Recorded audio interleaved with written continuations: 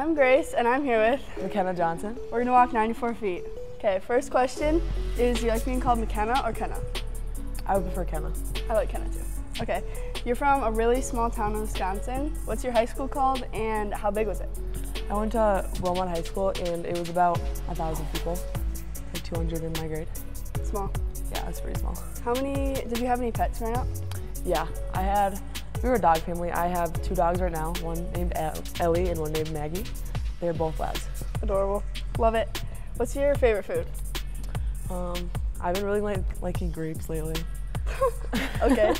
And would you rather have the game-winning shot or the game-winning assist? Honestly, I feel like they're both the same thing, but I would say the shot. Okay, valid. And you enrolled early last year. What's like the biggest thing you learned on the sidelines from traveling with us? Honestly, I kind of just got into like the rhythm and just knowing my teammates.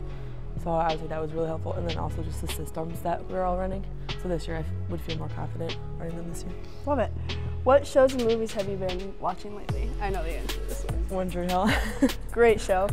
And lastly, when you were being recruited here, who's your favorite? Grace. I hosted her.